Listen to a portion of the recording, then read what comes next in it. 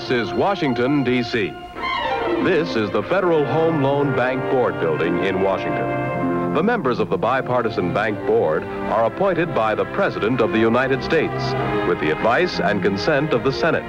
One of the biggest jobs is to oversee the operations of the nation's insured savings and loan associations through regular audits and annual checks for compliance with government regulations.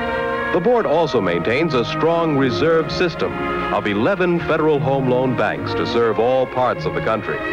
They act as money reservoirs for insured savings and loan associations. They advance money to associations to meet unusual or heavy demands, such as in times of flood or local disaster. Now, how safe are your savings at an insured savings and loan association?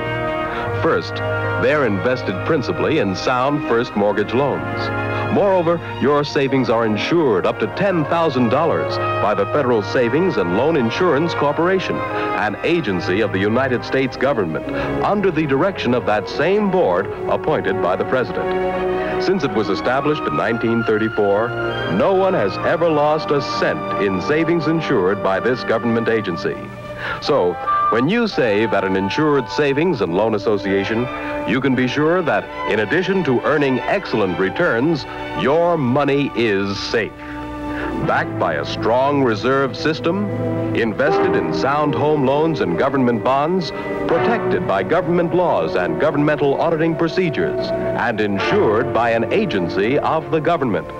So when you open a savings account, look for this emblem of safety.